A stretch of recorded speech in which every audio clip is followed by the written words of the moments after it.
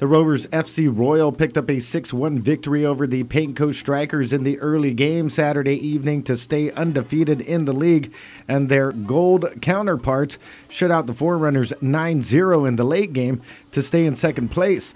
The Rovers FC Gold's sole loss in the league came against their counterparts, Royals FC Royal.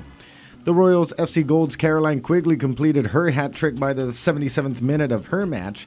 Masters Co-Ed League play continues Saturday with the Rovers FC Royal taking on Big Blue at 6 p.m.